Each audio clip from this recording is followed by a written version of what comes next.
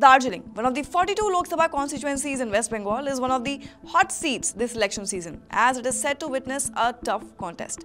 So let's find out about key candidates from this constituency and voter demographics. I am Shivangi and you're watching India TV.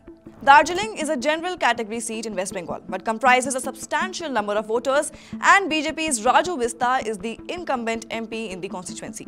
Darjeeling seat was dominated by the left and the Congress till the 1980s. Since 2009, the BJP has won the Lok Sabha for 3 consecutive times, primarily due to support from the Gorkha land movement.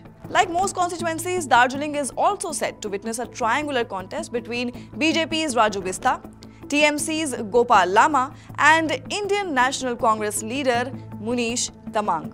If we talk about past election results, then in 2019, BJP's Raju Bista won the Darjeeling constituency after garnering 7,50,000 votes. He defeated TMC's Amar Singh Rai, who got 3,36,000 votes, and Congress leader Sankar Malakar.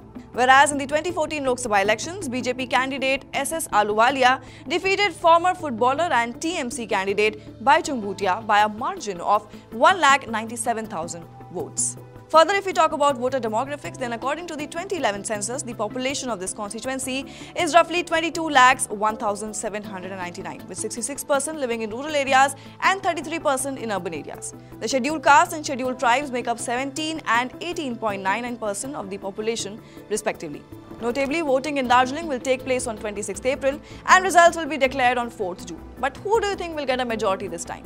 Do comment and let us know. Till then, keep watching India TV.